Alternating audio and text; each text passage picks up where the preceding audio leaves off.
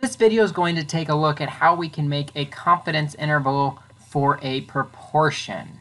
When we're working with the binomial distribution, we have two options, either success or failure.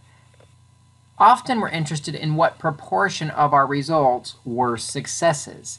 This is what we call p hat. The proportion or percentage of successes is the number of successes R divided by the number of options N. If P is the proportion of successes, Q then is the proportion of failures, 1 minus P.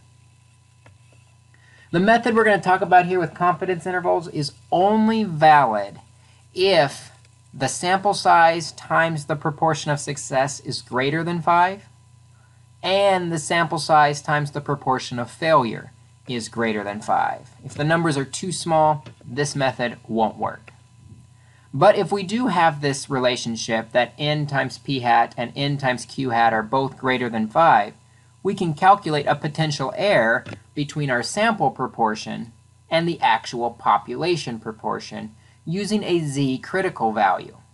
This formula says we take the z-critical value times the square root of p hat q hat divided by n. Other than this new formula for the error, the process of the confidence interval is exactly the same. We'll subtract and add that error to the sample proportion, and we've got our lower bound and upper bound for the confidence interval. So let's take a look at an example. Let's say we've got a sample of 800 students who received the flu shot. That's our full sample, that's our N. Of those 800 students who received the flu shot and were exposed to the flu, 600 of them did not get the flu. That's our number of successes R. We're going to make a 99% confidence interval for the true proportion of students who received the flu shot, were exposed to the flu, and did not get the flu. So first we need to know what is our sample proportion, our p hat.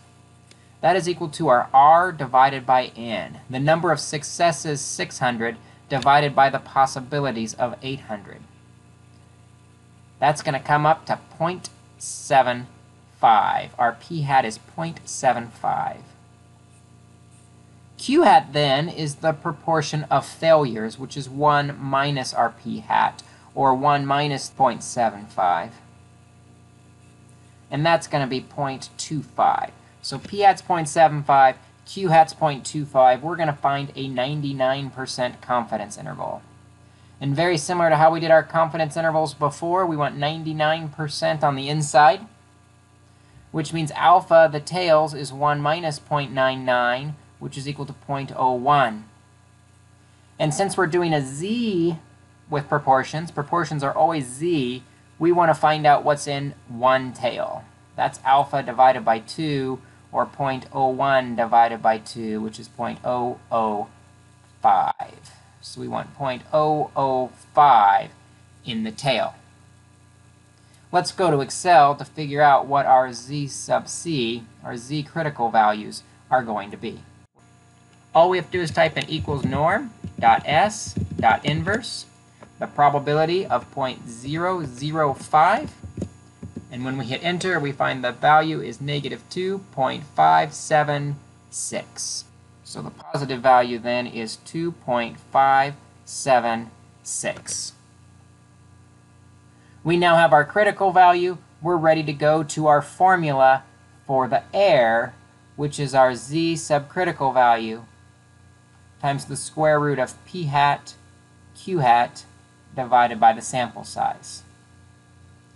Well, our critical value was 2.576 times the square root of p hat, which is 0.75, times q hat, which is 0.25, divided by our sample size. We said there were 800 students. So now we can go to our calculator to figure out what kind of error we have with our proportion. 2.576 times the square root of 0.75 times 0.25 divided by 800, making sure all that stuff is underneath the square root. Don't close the square root too soon. You should get, rounding to 2 decimal digits, 0.039. So that is our error at 99% confidence that our proportion is off from the population proportion. So for our confidence interval, we'll take the proportion we found and subtract the error for the lower bound, and the proportion we found and add the error for the upper bound. The proportion we found was 75% or 0.75. When I subtract 0.039, we get a lower bound of 0.711.